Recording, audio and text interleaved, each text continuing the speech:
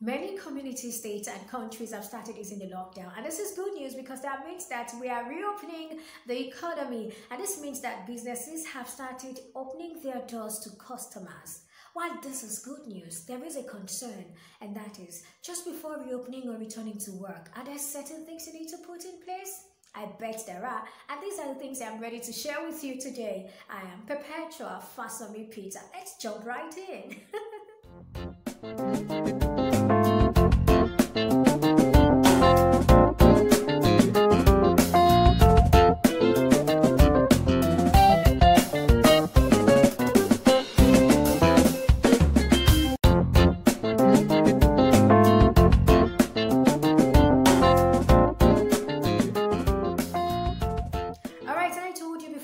I'll be talking about reopening and return to work strategy. I'll be sharing 3 with you, but before then I need you to go and watch this video. Wow, this is beautiful. It's a very beautiful video. On this video I talked about some of the things we need to do so that our businesses can survive during the lockdown, and I want to tell you that the thoughts I shared in that video are useful even for now. Now back to what I want to talk about today. There are 3 strategies I want to share with you. The first one is be informed. The second one is communicate safety. And the third one is act safety. I'll start with the first one, be informed. Now the question is, Perpetua, what exactly are you talking about? It's simple. There are so many guidelines that have been released by WHO and disease centers in different countries, depending on your country. And so I want to believe that your country also has a guideline. The Ministry of Health has a guideline, and maybe the body of professionals you belong to also has a guideline. Now these guidelines, you have to follow them, because these guidelines will ensure that we contain the spread even though we are making money and smiling to the banks. Alright, so being informed is not just about having the information, but it's also about doing whatever it is we are being told to do. And you should only listen to the right channels, the authoritative channels. Now that's one. The next thing is communicate safety. Now this part is really important because we need to let people know that we care about them. You're a business owner or you own a company. You need your staff to trust you. You also need your clients to trust you. I can't do business with you if I'm not sure about whether or not you're putting certain measures in place. And so you need to let people know that you've put certain measures in place. I'll start with your staff. First, you need to let them understand that it's okay if they don't feel good. By that I mean, it's okay if they do not feel well. So if they feel unwell, they should be able to call. They should be able to send a message and stay home. It's okay for a staff to stay at home when they see that they are either coughing or sneezing. Whatever it is, once a staff isn't feeling well, that staff should be permitted to stay at home. Not only that, we also need to let them know that they need to really stay safe wherever they find themselves. It's not only when they are in your business space, when they are in their different houses, when they are on the streets, when they are anywhere, they really have to stay safe. You have to communicate this to them. And another thing is you also probably have to teach them how to decontaminate. And so when they get back home, whatever it is, wherever it is they have gone, they have to decontaminate, because at the end of the day, if they come into the business, probably they've been infected, and then they come into the space, they might infect another person they are working with, and before you know it, it's probably going to go around. You don't want that to happen, I believe. So it's better to put measures in place to ensure that these things do not happen. All right, and then for your clients, you can also provide masks for your clients. You know, you can tell your clients, you can send out a message telling them that they are not allowed to come in without wearing a mask. This is an example. A company did this, yeah. You know, you may think this is harsh, but hey, it's all about safety, and that's why it's there. All right, and apart from that, you might also need your clients to know some other things they really have to do. You know, that's important. Just communicate with them. Let them know that you are taking safety seriously. Just let them know it, because I can't do business with you if I am not sure that you're taking safety seriously. I don't want to buy things from someone I'm not sure about. And so you need to communicate this to us. Let's know that you're doing everything you can to be safe.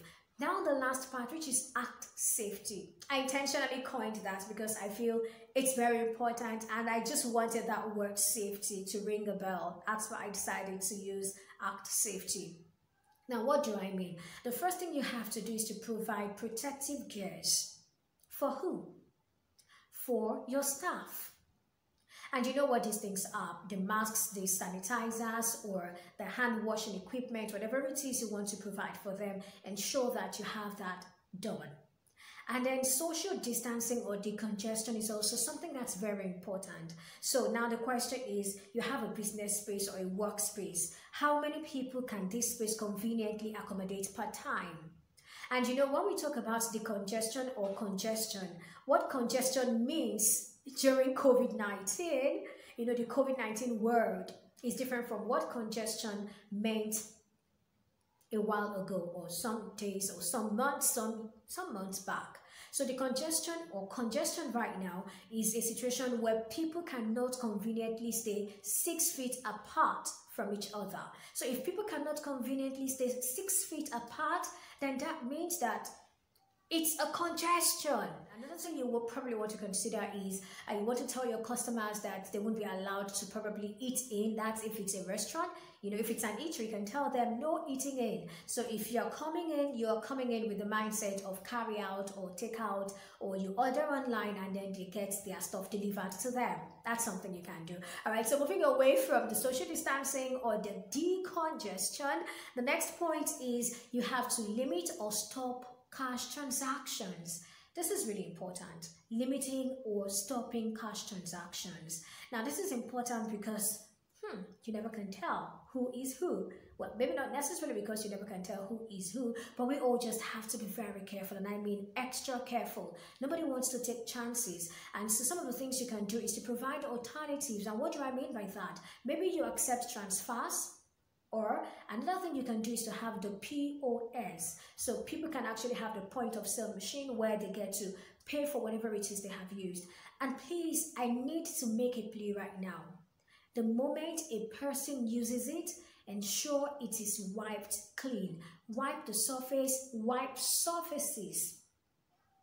You can wipe surfaces as many times as possible, and by surfaces I mean around the business space, around, you know, the whole space and all that. You can keep doing this throughout the day. It's important. It's for safety at the end of the day, because money must be made and life has to continue. And if life has to continue, we need to learn to live with this virus, and learning to live with it means we need some behavioral changes.